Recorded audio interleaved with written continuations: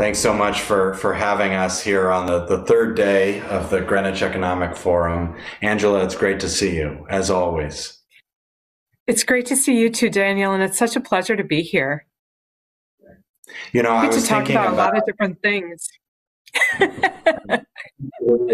I'm even here next to my fire for our fireside chat, though I've been told this fireplace hasn't been used in a couple hundred years, so I'm not allowed to burn the house down. But I was thinking about what a coincidence it is that we're talking during this election week, because it was 4 years ago at this time in November 2016 that we met in, of all places, Auckland, New Zealand, at the International Forum of Sovereign Wealth Funds, and it was such a different time.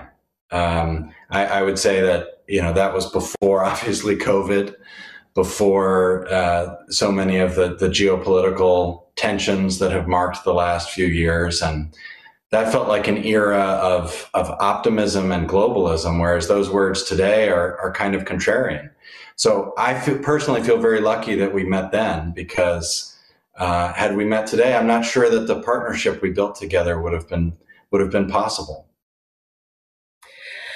And it's really interesting because 4 years ago, I was in Auckland for the presidential election, which elected President Trump, and the shock that worked through that country at that outcome and the surprise. And it was the start of this sort of populist wave.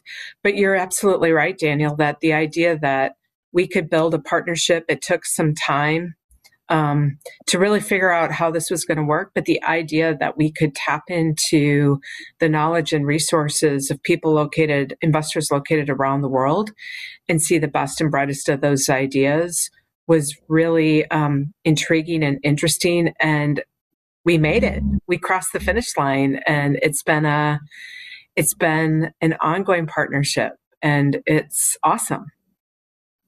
Yeah, I was thinking about the fact also that partnership constellation, which we'll get a chance to tell people more about today, wouldn't have happened but for the financial crisis in some ways, because it was after 2008, 2009 that the term asset owner and the consciousness of being a sovereign or a pension on the global stage started to take shape. I think before then, sovereigns and pensions didn't come together to collaborate. And so, but after that, you had the birth of these institutions like the International Forum of Sovereign Wealth Funds, the Institutional Investor Roundtable, FERCAP, so many other global organizations that brought what is $100 trillion of global institutional assets together. I don't know. I forget exactly who was represented there in New Zealand, but it was probably, in one room you had $20 trillion of AUM. I don't think that's an exaggeration. And that laid the foundation for the kind of collaboration that we put together. No, I don't think that's an exaggeration. And, people forget that coming out of 9/11, it'll be 20 years ago now, next year in 2021, that there was a lot of concern and speculation about where financial investments were being made, where foreign money was coming from, where investments being made for non-commercial reasons. And it's really out of all of that,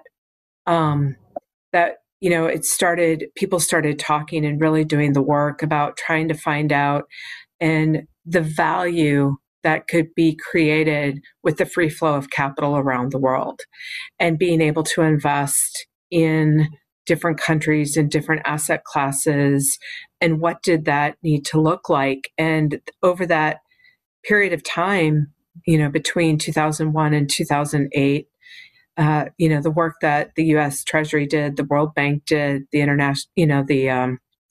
IMF was really well received in terms of creating transparency into that global movement of capital, to the point now where we somewhat take for granted the idea that we can all invest basically in any market, in any asset type, in any market that we want to, because it's become much more commonplace, when in fact, for a very long time, that wasn't the case.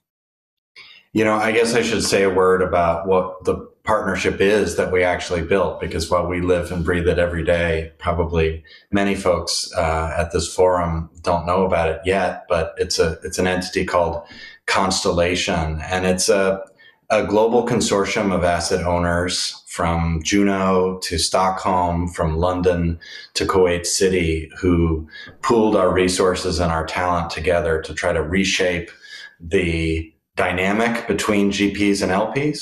So we invest in the next generation of private alternatives managers, acquiring stakes in growing alternatives firms across real estate, private equity, private credit, anything that is a crucial investable asset for our pensions and sovereigns.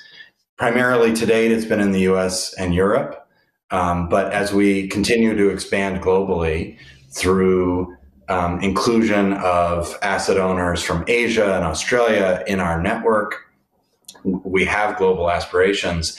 And the idea was to improve on the model of LP, GP, principal agency, to create more alignment so that we could have better outcomes for our stakeholders, who are pensioners and sovereigns globally. And, it's worked. It's worked. I joke that I'm actually only 25 years old. I just aged a couple of decades because it was hard to put it together across all of these jurisdictions, but it has worked. And so far we've backed 6 really promising managers, and we're continuing to grow our partnership. Again, it couldn't have happened in this environment, but ironically, it's probably more important than it ever has been, because having in place partnerships with each other and with experts at a time when none of us can get on planes, I know for us, it's helped enormously to be able to talk to your team in Juneau, to be able to ring up our friends in Scandinavia and get views on what's happening around the world at this crazy, crazy time. Yeah, I think, in the private markets especially, we really rely on relationships, and we rely on reputations and being able to talk. And even when we want to invest in new funds, there's a lot of due diligence that goes into, who are they? What is their track record? What did they do well? That type of thing. And when we're in this time that we've been in, where we don't travel for work, we don't have boots on the ground in the same way, this idea that was started out of the premise that we're not always going to be able to have boots in the ground. We don't have here in Alaska the resources to have an office in Kuwait City. We don't have the resources to have an office in London. And so the idea that we can rely on our partners at RailPen or on our partners at Wafra, for that matter, is huge. And I think you can't underestimate those types of relationships. And it's hard work, and it's a competitive business. And so a lot of times in private equity, what we see is that if I make an investment and 20 other funds want to make that same investment, we're going to get cut back, or some of us are not going to be allowed into that investment. And so the partnerships don't come easily as institutional investors, even though you may have an alignment of time horizon and outcomes. One of the things that really struck me in the COVID environment is 6 months ago, I think we could have said that, at least in our lifetimes, this was the first time that everyone in the world, all 8 point whatever billion people, were going through roughly the same thing at the same time, all figuring out how to deal with this pandemic. What's changed since then is that COVID, some people call it a V-shaped recovery, some people call it a K-shaped recovery, but I'm not sure either one of those is accurate. It strikes me that it's been something much more complicated than a simple letter could capture. And I'm not even positive that it's a long-term recovery yet. We may have more challenges to go through especially in the U.S. and Europe. And in that environment in which different industries have been impacted, obviously hospitality and shipping and so many industries have been directly impacted. Others in technology may have benefited. Some geographies are more impacted than others. This is a time when, while we were initially going through a kind of shared global experience, it seems to me now it's different on different shores, in different industries, in different sectors, in different geographies. And that's exactly the time when relying on experts and partners in those parts of the world is so helpful to the diligence that you described. With Constellation, we've tried to build this distributed brain, if you will, this kind of virtual company that brings together the CEOs, CIOs of groups like Alaska Permanent and AP3 and PIFIS in Kuwait, the Kuwait Investment Authority, RPMI Railpen in London, as you mentioned, and just benefit from that collective knowledge and local expertise. And then as we partner with managers, Astra, ARA, Motive, groups that are roaring out of the gates with decades of experience in their specific industry, it helps us. I mean, I think the first step in partnership is the humility that you described of recognizing none of us can do it all ourselves. And then from there, thinking, well, who should I trust? Who can I partner with? And I think if we've done one thing well, it's find the right partners. Yeah, I would agree with that, Daniel. And I think what really is important in all of this too is to recognize the alignment we have as organizations. And the Permanent Fund was created 40 years ago. It invests for the benefit of the 700,000 residents of the state of Alaska within the U.S. It is almost to $70 billion today. It has been a wonderful resource, especially in this time, to be able to help support the economy within Alaska. When I talk to our peers around the world, and for example, the partners in our investment in Constellation, it's that same sense of service and support. The idea that we have to help our economies, help our sovereigns, help our pensioners in some way, that really creates that alignment and in finding the right partners. And it is one of those things that I think we can sometimes take for granted. As institutional investors, you get caught in the day-to-day of the investment allocation, but that long-term time horizon and benefit to a broad group of people, I think is so key and so important. So Daniel, I'm curious, so what areas are you thinking about in terms of geographies or sectors that are looking really intriguing to you in light of all of this, everything that's happening? I'm sure that one of the topics today that we'll hear about from our peers throughout the rest of these discussions and panels is what's going to happen as the impact of government. I wouldn't even call it a stimulus at this point. We've gone from kind of Keynesianism to quantitative easing and aggressive monetary policy to now just sending people money at a scale that we've never seen before to keep consumers in the market. There's probably a limit to the government's ability to continue to prop up industries and individual consumers. And as governments retrench, there will be opportunities to fill that capital vacuum. Institutional investors, as we talked about, have about 100 trillion of assets globally. They're the only other group besides governments that could potentially fill that void. Even within Constellation, which to us feels like a small and intimate partnership, we collectively have $1 trillion of AUM between our partners. So those opportunities that we're looking at, I think, are the ones that will witness distress as government fiscal policy is forced to retrench, because as we all know, fiscal stimulus is just future taxes. So at a certain point, we have to, and there won't be a will amongst Western democratic governments to continue to spend in that way. That will create opportunities for us to take care of our constituents in different markets. So that's what we'll be looking for. With that said, I don't want our kind of short-term pessimism about some of these markets to indicate that we're not long-term optimistic. The permanent fund is a long-term vehicle that's generational. Really, all of the partners in Constellation are taking a 20, 30, 40-year time horizon in terms of our views of markets.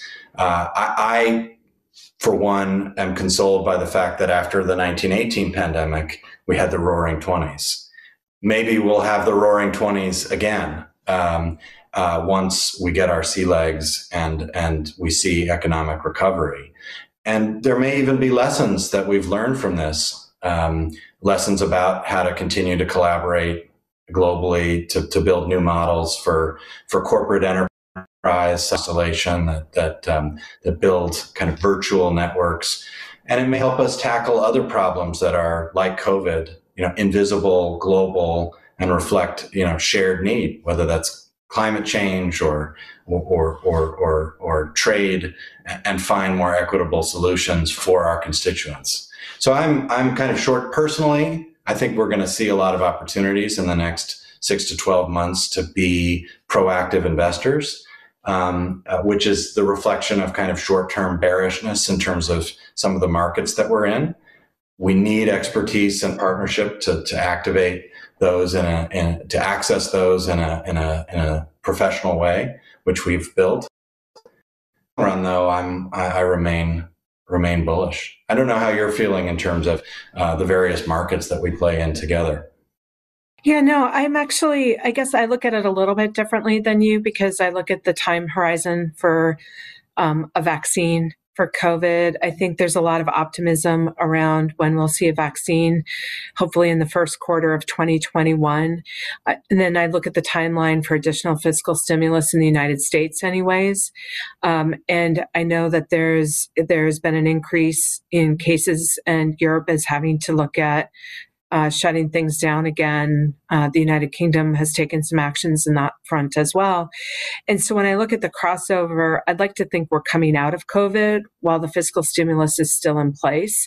And so there's a tremendous boost over the next 12 to 18 months to markets, which creates tremendous opportunity. And we've also seen tremendous opportunity just in the innovation COVID has required of us, whether it's doing these virtual platforms like we are right now and using them in the technology investment that has happened as a result, or it's in any of the logistics or supply chain management. I mean, there's a whole host of investment opportunities that probably weren't looked at or weren't as exciting 6 to 12 months ago that all of a sudden seem really intriguing. So I tend to be really optimistic.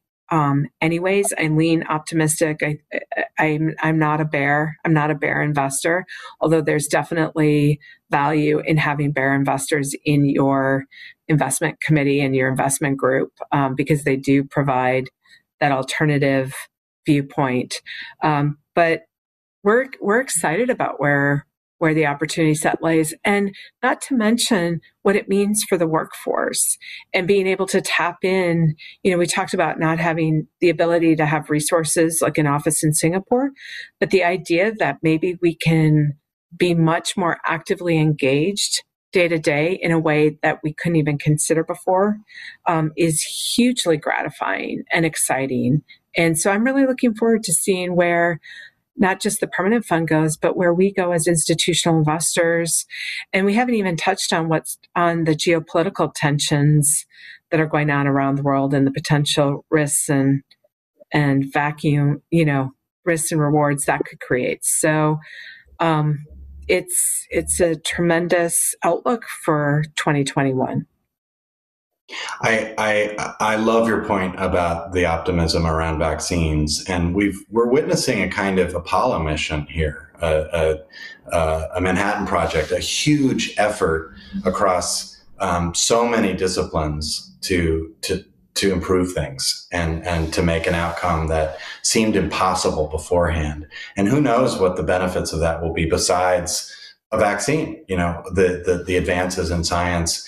And in terms of our ability to work together, yeah, the irony is that as we've become sort of separate because of the restrictions on travel and whatnot, we've developed ways of increasing our connections, just like this conference is doing today. So I agree with your long-term optimism. And in some ways, as institutions, we are the market, collectively, the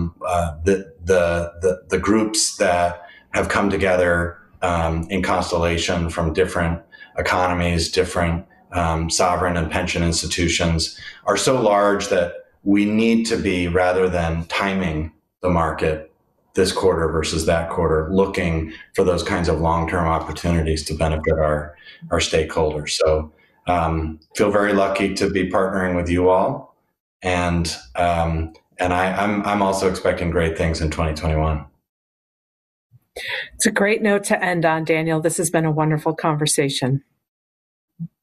Terrific. Thanks, Angela. Great to see you as always.